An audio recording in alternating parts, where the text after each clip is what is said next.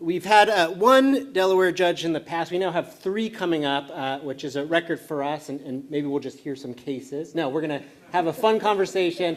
And so, Bill, I'll turn it over to you to introduce and formally welcome our panelists. Thank you. Thank you, Adam. I get to do a little bit of the intro here. I'm Bill Lafferty, and I'm a partner at Morris Nichols Arsht Tunnell, and I've spent about the last 30 years litigating cases before the Court of Chancery. And then down at the end is my good friend and colleague, David Berger, who's a litigation partner and advisor at Wilson Sonsini, Goodrich & Rosati here in California. But David, like me, has spent a lot of his career litigating cases in Delaware and advising Delaware companies. Next, and we're very lucky here today because not only do we have 1, but we have 2, we have 3 current or former Chancery Court judges here. The Chancellor, Kathaleen McCormick, who joined the court in November of 2018 as a Vice Chancellor after a long career at Young, Conaway, Stargett, and Taylor as a litigator. And she became the first female Chancellor of the court when Chancellor Bouchard stepped down at the end of April. And we have Joe Slights here immediately to my left, Vice Chancellor Slights. He joined the court in 2016. It was hard to believe that it was only 2016, but it seems like it's been a long time, Joe. Decades. And Joe was a litigator also at Morris James. He practiced both in Chancery and a very distinguished career at Morris James, and served 12 years as a Superior Court judge as well, and established the complex commercial division in that court. And then last but not least is our honoree here today is Chancellor Andy Bouchard, who led the Court of Chancery for over 7 years. He was appointed by Governor Markell, I guess it was, back in March of 2014, and he served through the end of April.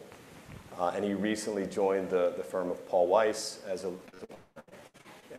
and he led the court over those 7 years with a very calm and steady hand through some very turbulent times. The former Chancellor was well known, I think, for his stellar work ethic, his keen intellect, and his overall just judicial demeanor. And not to mention, I always razz him about this, is the relative brevity of his opinions, which was really appreciated. And by our rough research, I think the Chancellor had issued around 160 or so formal written opinions, numerous other oral rulings, literally thousands of orders in those 7 years, all while leading the court administratively and successfully pushing for the expansion of the court and steering the court through the COVID-19 pandemic.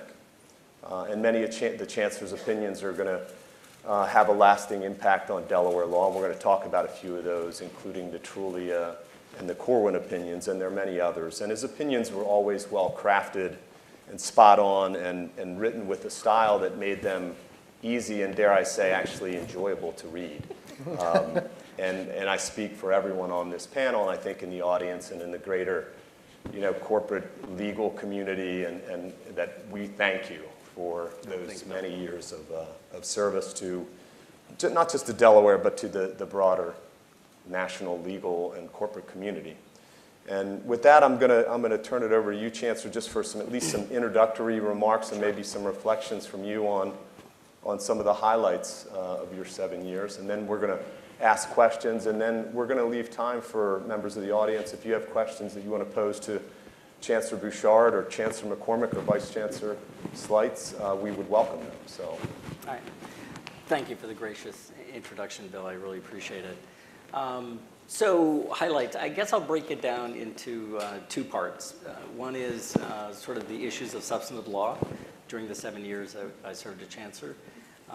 The key ones, I think, and then on the administrative side, because the Chancellor has all oversight and administrative responsibility for the operations of the court.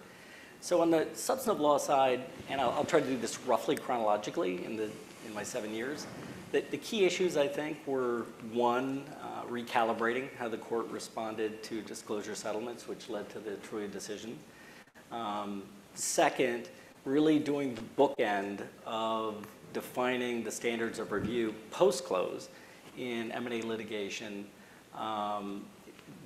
The same standards basically that were defined in the mid-'80s, 30 years earlier, in real time pre-close, Unical, Revlon, Moran, and so forth. the period sort of around 2014, 2015, and a few years later, we're really defining those standards in the post-close context. Specifically, the one I had the most significant hand in was Corwin, because I decided the trial court opinion. Cornerstone was decided, as well as MFW, and all the evolution of the cases really fleshing out both those doctrines. I think that's the second big significant development. The third was sort of an interregnum between those two things and the last two I'll mention, which was sort of the resetting of the way the court approaches appraisal cases. Not necessarily controlled by the Court of Chancery, but sort of redefined by the Supreme Court, but we obviously had to work through that and implement that. And then the last two, I think, and again, sort of in chronological order, would be the Caremark developments, with sort of the latter part of my tenure from Marchand on, and how it really did change things. And the continued growth in very significant commercial cases, and particularly broken deal or MAE cases, and particularly in the pandemic, which really, it was basically an opportunity to renegotiate deals. And there were a lot of cases, especially that occurred after March of 2020. On the administrative side, I think you already summed it up. I think the two most significant things on the administrative side for sort of my tenure was, number one, working very hard to get the court expanded from 5 to 7 members, constitutional officers. And second, really taking on the first part of the pandemic. My colleague over here, former colleague, I'm sorry, has handled the back end of the pandemic, but we had to sort of deal with it, and I think did so pretty effectively. So I would sum up those are the big issues. Do you want to start? Maybe we could talk a little bit about Trulia. You mentioned that case as one of Sure. the highlights. Maybe you could give us a little bit of background on it and what led to the opinion, and maybe what are some of the lasting impacts of it, and maybe unforeseen impacts of the opinion. So Trulia, what was behind Trulia had been brewing before I got to the court, and there had been a number of occasions when I think judges were taking a harder look at proposed settlements. But let's maybe put a little of this in context. If you go 10 years before Trulia was January of 2016, it was decided. You go 10 years earlier, less than 40% of M&A transactions resulted in litigation. Immediately before Trulia, it was roughly 96%, this explosion of litigation. Just intuitively, it can't be that 96% of cases have some meritorious claims underneath of them. And what was happening is obviously a high percentage of those cases were not litigated in any forceful way. They were resolved in basically a deal, a compact between the plaintiffs and defendants, where by using the leverage of a PI hanging over a deal, plaintiffs' attorneys could extract a settlement where they would obtain therapeutic benefits in the form of disclosures, which can be perfectly appropriate if it's truly material information. But they were extracting, I think, disclosures that were of marginal, if not zero value. Obviously, obtaining a fee for that. They were running around $300,000 to $400,000 per case on average. Some as high as $600,000, some even a little higher than that. And the defendants were all too willing to accommodate it because they would go away with a release, often overly broad release. And there were serious issues associated with that. And most fundamentally, it's a non-adversarial process. That's a horrible way for a court to do business, is not to have things in an adversarial process where the issues are really in sort of the crucible of counter-arguments, so you can then make a judgment and consider all sides presented. You're the judge that ends up being the adversary, and it's really not the appropriate role of a court. And it's not adversarial, and it wasn't really benefiting anybody. And frankly, as a matter of hygiene, it just got to a point where I thought, the court sort of needs to change direction on how we deal with that. And I've said this publicly before, but it was, I think, the one and only occasion when I drafted opinion and circulated to all my colleagues at the time. I think this predates both of you, but all my colleagues at the time, to make sure that as a court, because this was really a policy decision we were making, that we had buy-in, and it was uniformly in supportive of taking a different direction. And the direction really was to say, again, we weren't saying disclosure settlements are banned. The standard of plainly material came from the notion that, well, you just better have a pretty obvious case for it, that it is indeed material information to justify it. And the releases should be proportional to what's really at issue. So the bargains of the past really wouldn't be just casually approved. They'd be scrutinized much more heavily. And I think that was the right tone to set, and I think it was the right message to send. And I think I foresaw more or less what would happen, and I think it's reflected in the opinion. And the trends that you see afterwards are sort of interesting, and I think there are like 4 or 5 key trends. First, in the aggregate, the number of deal challenges did go down, not dramatically, but it did go down. So Trulia again was January 2016. So 2016, the tail end of the year went down into the low 70s. 18, 19, it was in the low 80s. And that's both federal and state courts. So you had just less of the litigation. Second trend, and I foresaw this happening because inevitably, plaintiffs' firms will go where they think they get the best audience, right? To have the best results for what they're interested in pursuing, that they would go to other courts. And indeed, you could take any Delaware state law, fiduciary duty disclosure claim and turn it into a 14A claim, and they went to federal court. So before Trulia, roughly 60%, which actually coincides with sort of Delaware's market penetration of Fortune 500 companies, roughly 60% of deals were being litigated in Delaware, state court, other state courts and other federal courts. 2 years after Trulia, over 90% are being litigated in federal court. So a wholesale shift. Now what's interesting also on the federal court side, and I don't have the data for sort of past 2019, what I mentioned before, and the overall percentage of federal and state court challenges post-Trulia in those 3 years. But if you look at the latter years, in the federal side, they started coming down very dramatically in 2018, 19, and 20, and the beginning of this year. So 17 and 18, like 190 federal M&A related cases. 2019, I think it was roughly 160. 2020, 100. First half of this year, 12. Very dramatic, trending down. And fourth trend, which is amazing to me, is all this action was in really a handful of firms, literally 4 or 5. And amazingly to me, and I had somebody look up the recent information just to see sort of what's happening right now, you look back at last year and this year, one firm effectively, actually it's 2 firms, but they always work together. One firm essentially, or team, accounts for over 70% last year and over 80% this year. I mean, that's amazing, right? Of the filings that are pursuing disclosure, M&A cases, and largely in the district court, the federal court in Delaware. The next trend is that everything is turned into mootness fees. And we actually, or I actually, in the opinion, suggested mootness fees are okay.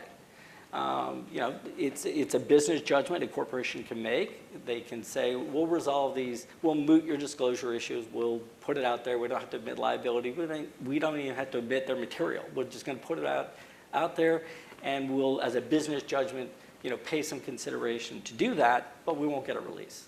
And in Delaware, and this goes back to Bill Allen, we require in that circumstance disclosure to the entity that's making the payment. Now that's not going to provoke a lot of litigation. It would have to be almost a waste claim for somebody to pursue that, but it's some sunlight on that process. Flip to the federal courts, and what quickly started happening is nobody was settling.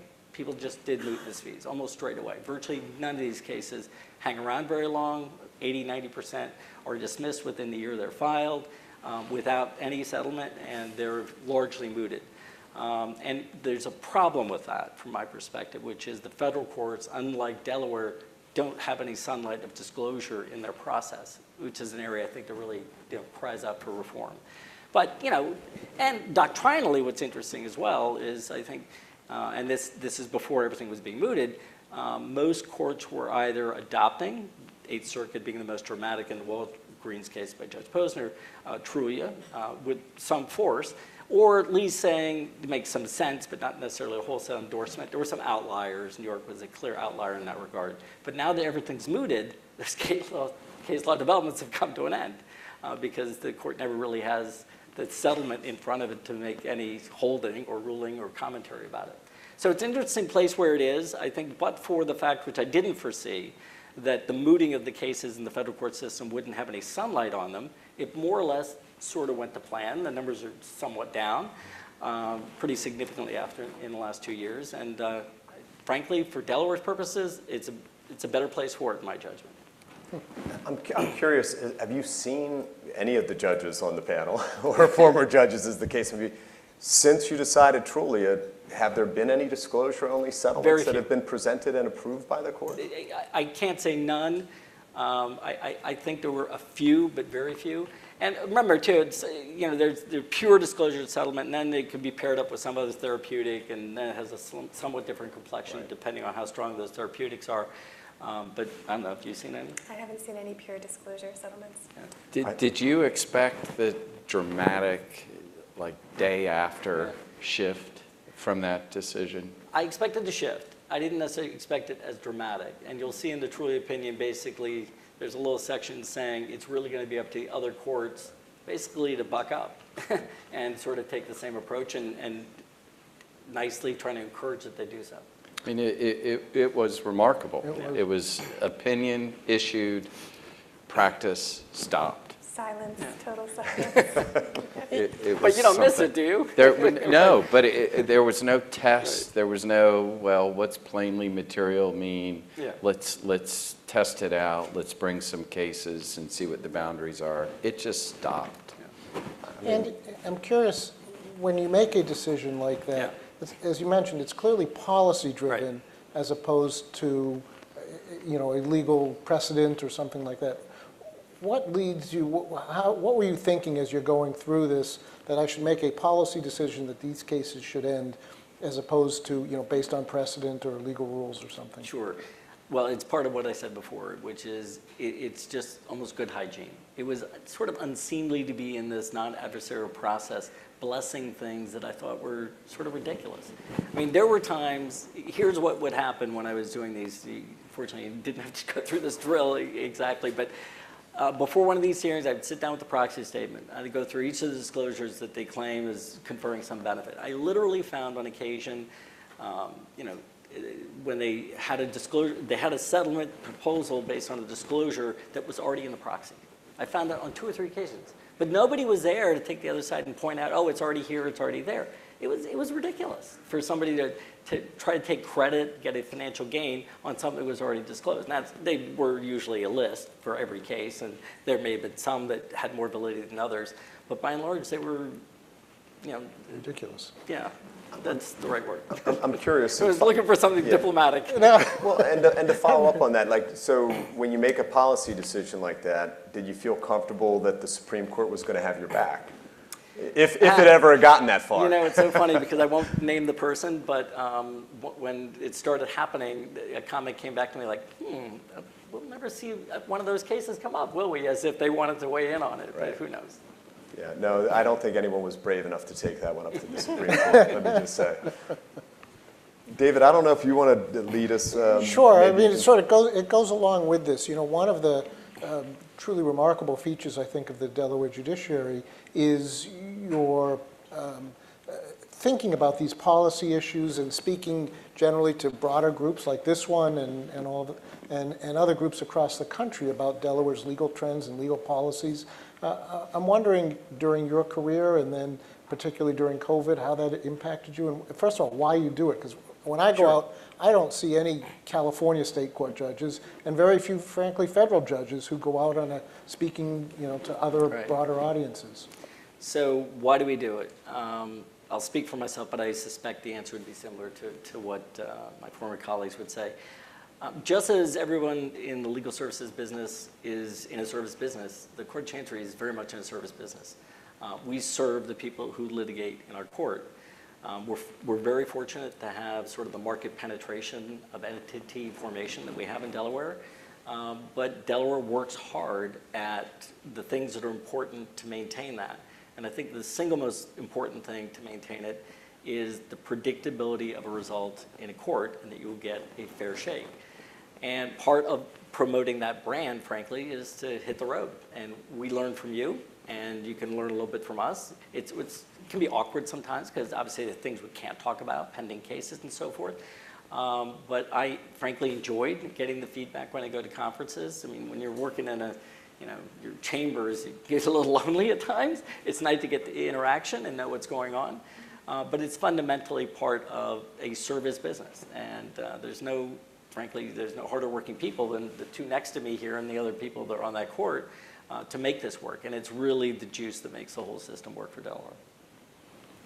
Chancellor or Vice Chancellor, do you have anything to add to Yeah, that? I mean, know you both do a lot of it as well. What I'll say is it's important to the court in the sense of a learning experience for us. So next week, the Chancellor and I will sit with our colleagues and we'll talk about what was discussed here, not only on our panels, but on other panels, what feedback we got, and just, you know, sort of the general sense of how we're doing.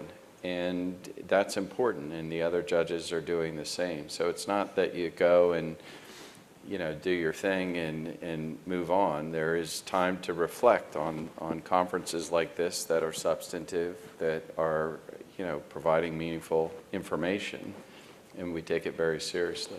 And I think there's a long tradition of it too, going back, you know, to the days of Chancellor Allen. He was really, I think, the trailblazer in that, and largely with the connection with you know, colleges and universities, law schools, really, to develop it. And he was a very academic-minded person, but I think he's the person who really opened the door for people to do that. Agreed.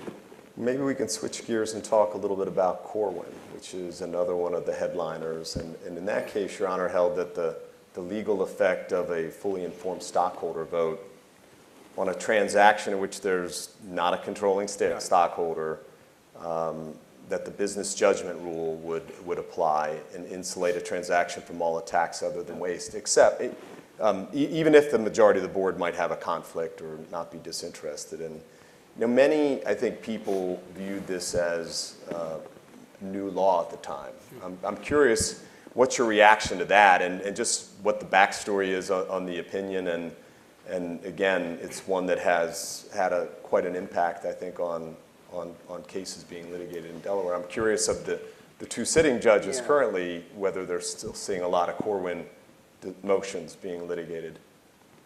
So I'm not sure I appreciated, truly I knew what was coming, but with Corwin, I'm not sure I appreciated how significant a decision it would become. First of all, the key holding, the ratification-based holding that Bill just mentioned, was like the tertiary ground, in my opinion. The opinion, this is a combination of KKR and an entity KKR had spun out like 8 years before that was bringing back. KKR owned 1% of the company. So the plaintiffs pitched the case as an entire fairness case on the theory that even though they didn't have a lot of voting power, they had a management relationship that gave them the kind of control, notwithstanding the fact that they didn't have the economic or voting power interest. I rejected that. Then the next argument was, well, a majority of the board have these allegiances, affiliations with KKR, and indeed, you know, from the spin out, there were a lot of people that dated back and had relationships with KKR, but when you do the head counting exercise, I rejected that because based on a person-by-person analysis. And, you know, I was a very young judge at the time, and frankly, I did something I didn't have to do, which was deal with the third ground. I could have stopped there, and I maybe, you know, I was more complete than I might have been later, but the third argument was made, well, this has been ratified. And the ambiguity in the law at the time was a case called Gantler that the Supreme Court decided, and the key issue was, you know, when you have a stockholder vote that is mandated by a statute, merger, you have to have a stockholder vote, versus one that's just voluntary that you impose on yourself as a condition of something, does it have the same ratifying effect? And there was ambiguity about Gantler. And I looked at the issue and I said, no, I think it doesn't matter if it's required by statute or if it's just a voluntary act of imposing an additional requirement, that it has that ratifying effect. When the case went up on appeal, the plaintiffs changed their tactics. They didn't pitch this as an entire fairness case, they pitched this as a Revlon case. And all of a sudden, this became a ground that I think very quickly Chief Justice Strine seized on in terms of redefining. It's really stunning and almost unheard of for parties to change their arguments at the Supreme Court level and argue something new that they never argued to the trial court. Never happened. You never see that happen. Well, it's even, excuse me, even more quote-unquote stunning for the Supreme Court to take it on, Right. even though it wasn't briefed, right? But what was happening, and I think clearly, you know, Chief Justice Strine was really, I think, behind defining these key standards, right? The bookend standards in the post-close context for deals that had evolved from the pre-close PI standards in the mid-'80s, and that he authored Cornerstone, he authored MFW at the trial court level, the Supreme Court affirmed, and he authored obviously the affirmance in Corwin, and he went right to that tertiary ground because I think he viewed that's where the law needed to be. So what's happened after it? The first concern I guess I had when it sunk in what the effect of this could be was, would this sort of be like a showstopper that was unjust in some way? And if you look at the data, again, I had somebody check it. I'd given a lecture on this a couple years ago, so I had the data to 2019, but I did a download to bring it up to date. By my count, there are roughly 41 decisions that decided at the trial court level a Corwin motion. There could be another ground for dismissal even when somebody denied a Corwin motion, but there were 41 decisions. 20 granted motions dismissed, so 21, a little more than half, did not. When you look at the reasons, there are really three fundamental reasons, but it's predominantly one. 13 of the 21 where there was, we're going to get these numbers correct, 13 of the decisions involved disclosures. I think 2 involved coercion issues, and 3, and I may have those 2 reversed, involved, I guess it wasn't coercion. What am I leaving out here? Another category, basically, of the requirements. But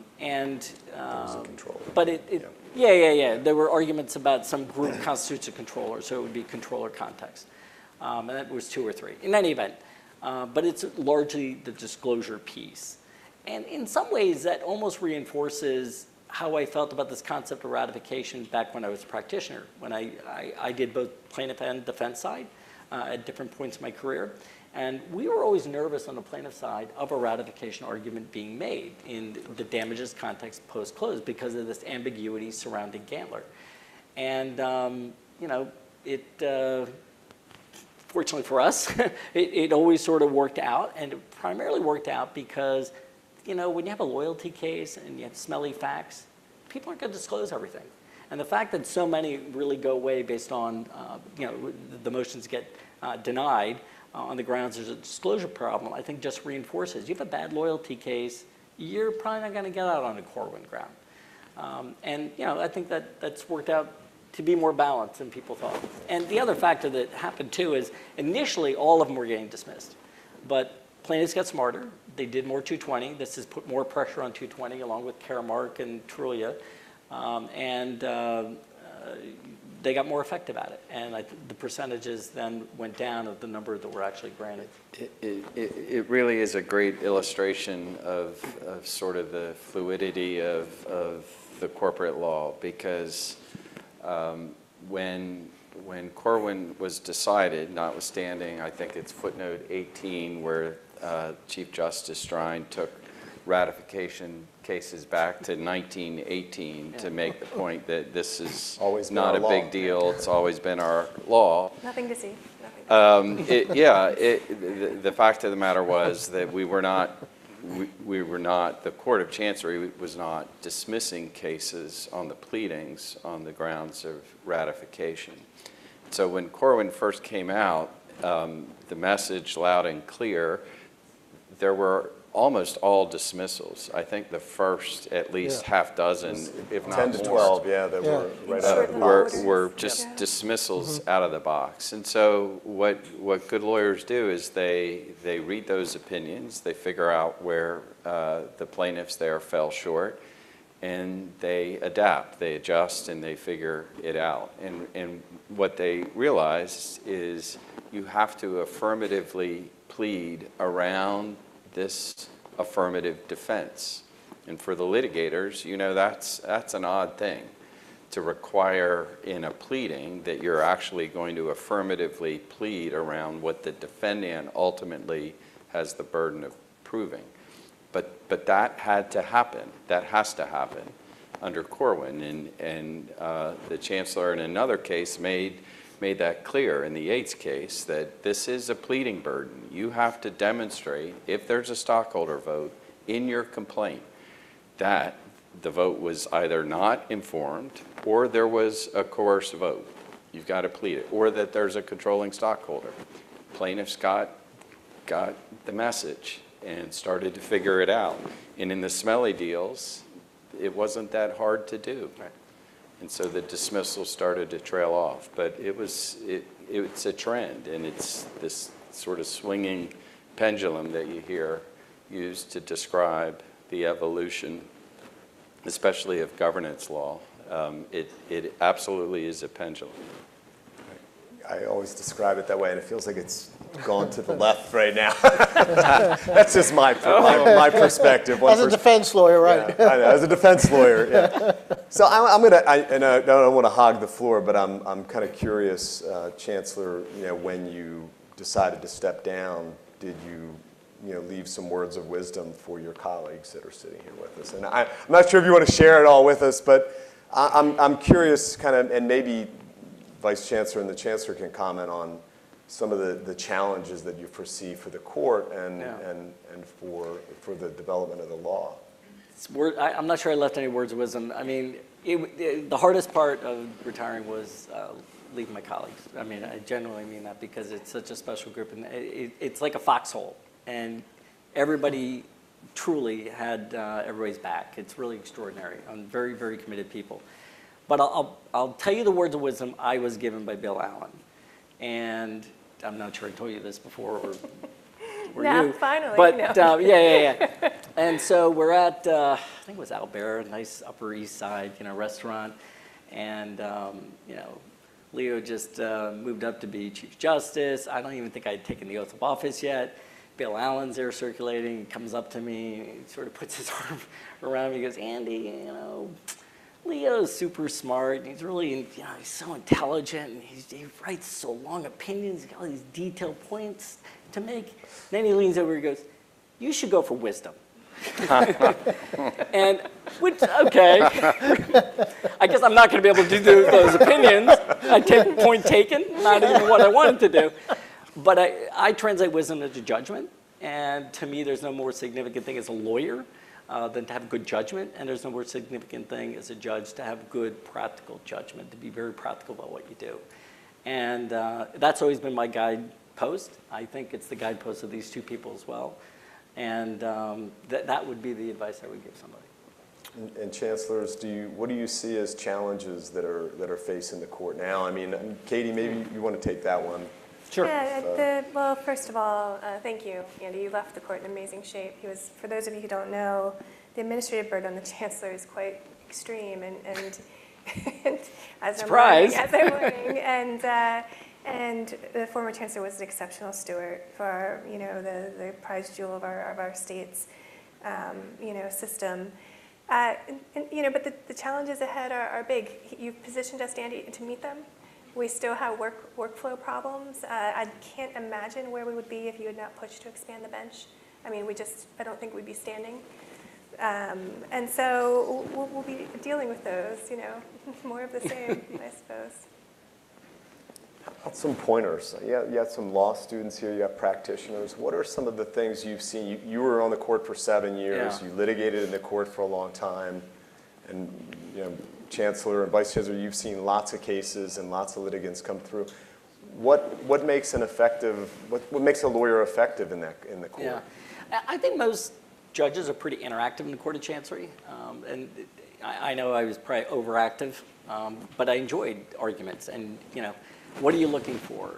Obviously, you want somebody to make you confident that the decision you're making makes sense.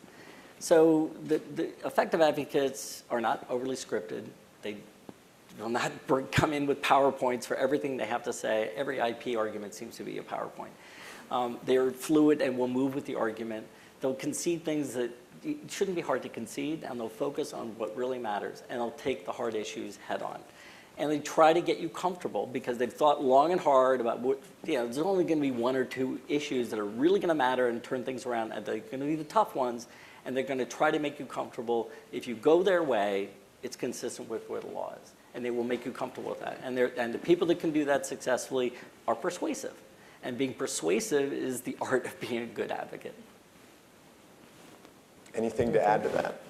Yeah, I mean, I'll just add an accent. I think when the Chancellor is talking about feeling comfortable, what he's saying is that you're not going to do violence to the canon of our law, right. That there is not going to be some unintended consequence, that in the, the thicket of the dense record you have in front of you, you're not seeing the bigger picture. And so the good advocates come in and say, look, here is why it's the right result in this case, and this is also why it's the right result generally.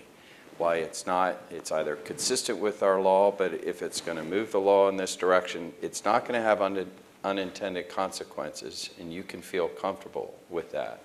And probably more so than certainly most state courts, the Court of Chancery is just fixated on that, on making sure that the steps that are being taken are steps that are deliberate steps that are not going to have unintended consequences. And the good advocates know how to do that, so that when you walk out of the courtroom, you say, they can win, and they can win on this record, and in a broader sense, they can win, and we're not going to affect in a negative way what we've built in terms of our canon.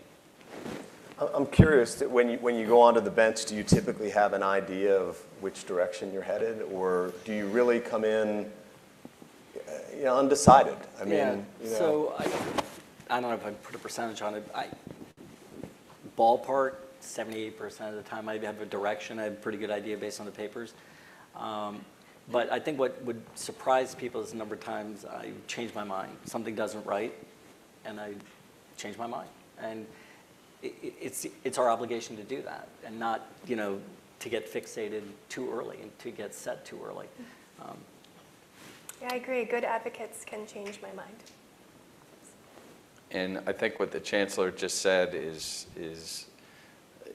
the way it goes. I say to my clerks all the time, let's see how it reads. Mm-hmm.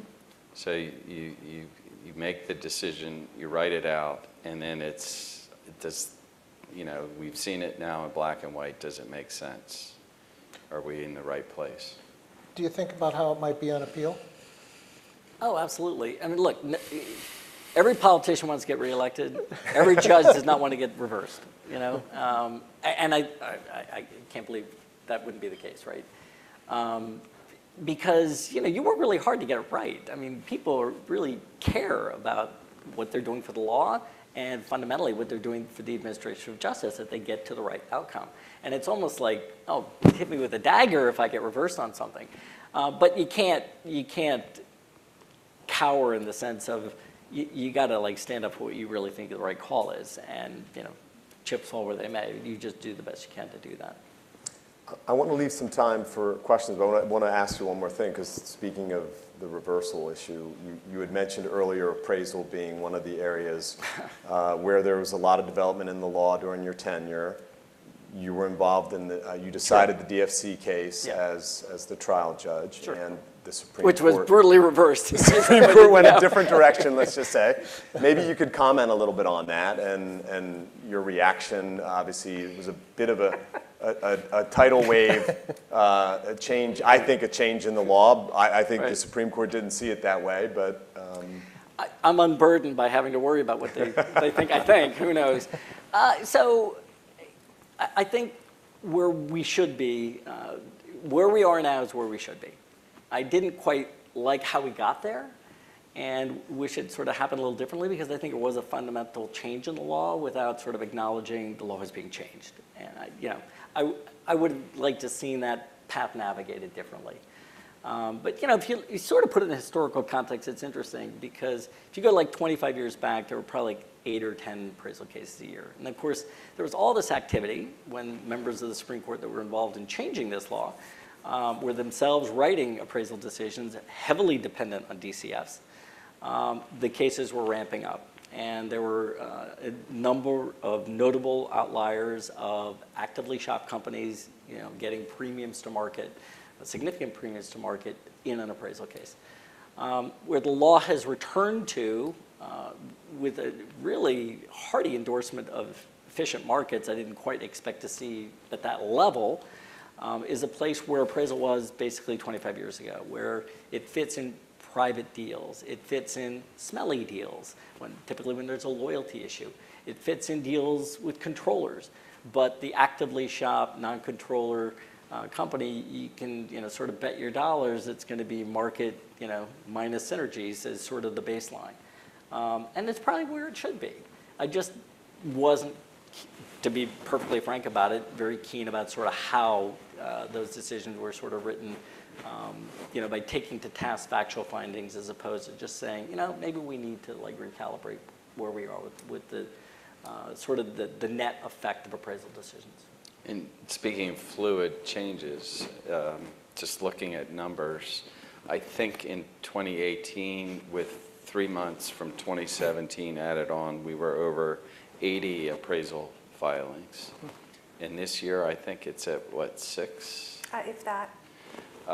So it's just one of those things where a decision from the court or a series of decisions in this case can just totally change the perspective of those who think there's a right worth pursuing and no longer think that to be the case. So we got more judges, we got less cases, so everyone's not very busy now, right? I was just going to make a point. See, that's the amazing thing. As hard as we work to get the court from 5 constitutional officers to 7, it is as busy as ever, and which is really extraordinary.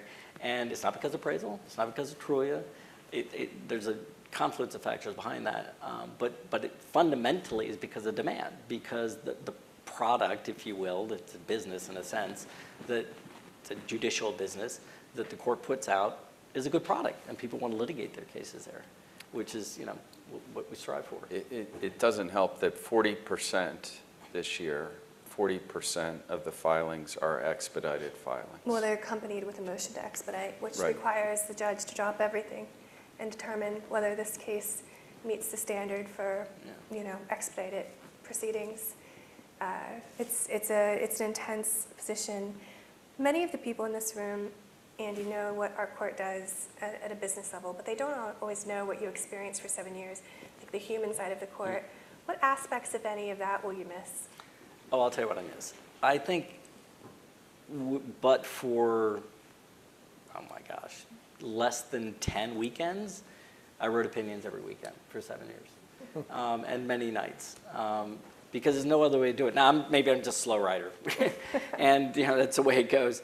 But literally, every weekend the drill was to write the opinions because I never had the time really to do it during the week. I always had something else going on with hearings and things like that. Same experience? Yes. Yeah, same experience? Right. And that's why this is public service. This is, the money's irrelevant. This is a commitment to something that really matters. And again, that foxhole mentality of having this group take that task on was the strongest sort of draw, the human draw to being on the court. But that's what I miss. Well, I'm going to invite, if anyone in the audience has questions, I know we could go on for a long time, but it's hard being the last panel between the conference and cocktail hour. Anyone in the audience want to pose something to the Chancellor or one of the other judges on the panel? Seeing none. Everyone wants a drink. Well, we're going to give everyone 2 minutes back, and I appreciate everything that this panel's done, and give a hand to the Chancellor and the other judges on the panel. Thank you.